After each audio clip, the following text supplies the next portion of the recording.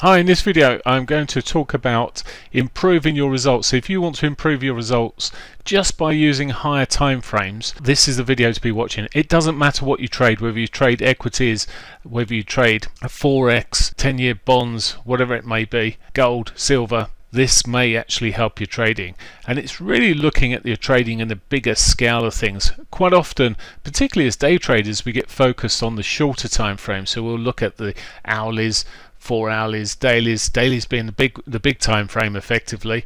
But what if you look out at the moment? I've got a 4 hourly chart here. Let's just look through this chart.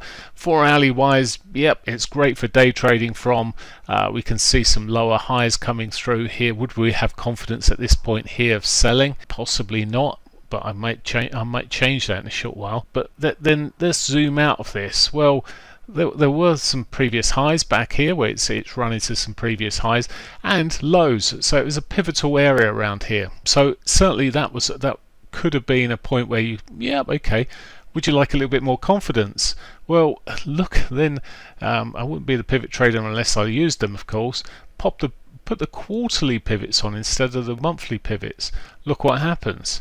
So the price action is reacting really nicely here, not only to the prior highs there in that pivotal area, but it's given us a quarterly pivot here, showing us the pinpointed bang into that level and rolled over.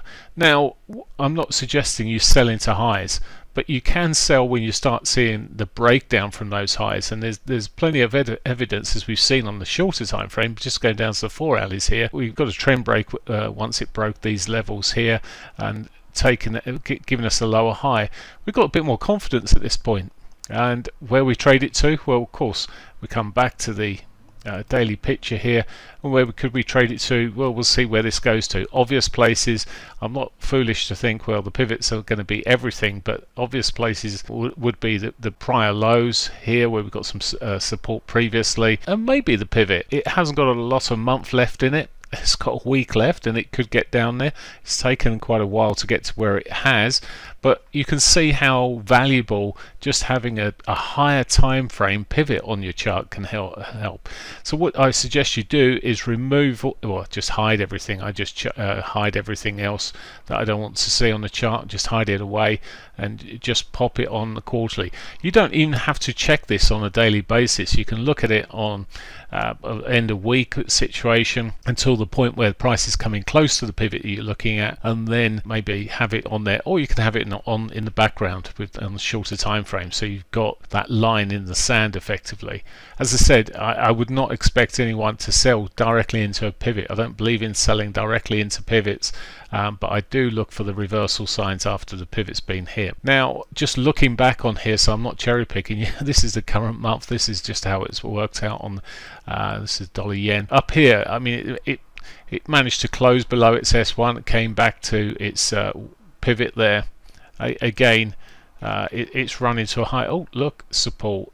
Support off a pivot as well. So the main pivots, when it came over here back to the pivot, it tested it and closed just above it initially, went all around it, both sides of it. It was a pivotal area there.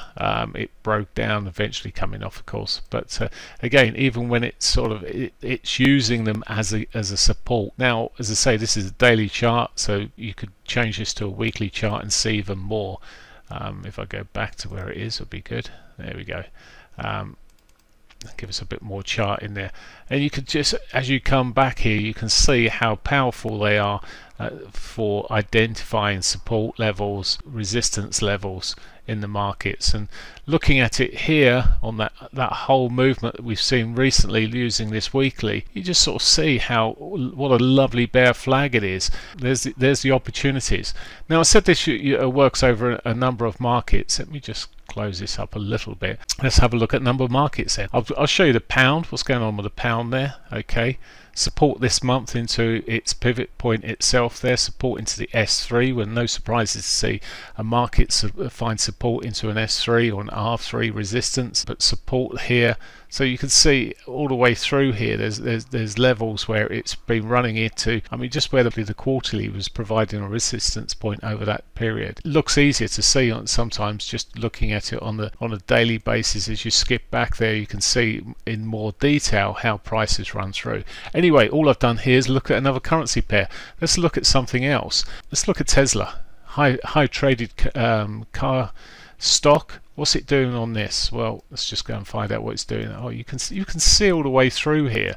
Look how it's using its quarterly as support down here recently.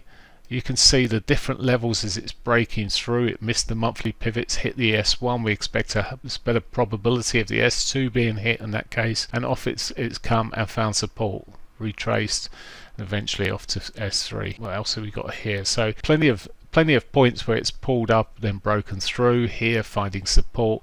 Now this is off a daily chart, so this is as it is really, and you can see where they've come into play lots of times. Of course, on big news you get gaps, it will run through, and there'll be times when it runs out of the pivots themselves. That will happen with any market. Let's have a look at Google. Okay, so what we got here then? So a little bit more mixed in this current quarter, but even so, previous quarter run up, bang into its quarterly pivot there, sold off. And again, this is a sort of the classic, you're in a downward trend, it's okay, it's danced around a lot here on the dailies, it's pulled up. Yeah, you won't get the gap, you won't be selling, I wouldn't be selling here, but certainly when it's starting to break these levels, there's an opportunity down to its S1. 10-year bond gain, finding support, a bit of resistance near where the new pivots come as it happens, but the S1 here, not the best of support, but it's some support there, and you will get you don't get absolute precision on these things. Sometimes you do, sometimes you don't. This area here, well, it was coming down quite heavily, that might eventually break down, but there's a number of different markets. Let's look at the DAX. Nothing in play at the moment this quarter, but there's plenty of occasions here where it's found resistance. Not a lot too much on there, but certainly coming off, finding support around this pivot here down to the S1, bouncing around, eventually pushing off again.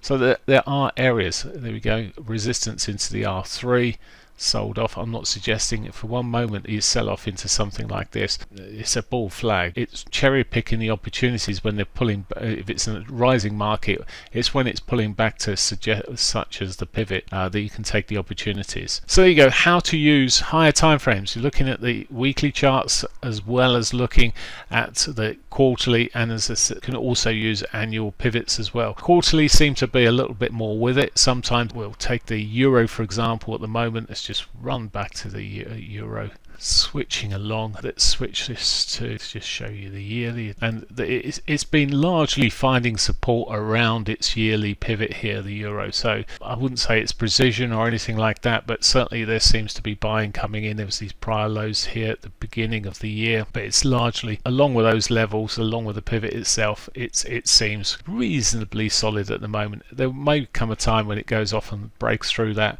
but for now that's possibly part of what's holding things up. Okay, I hope you found this useful.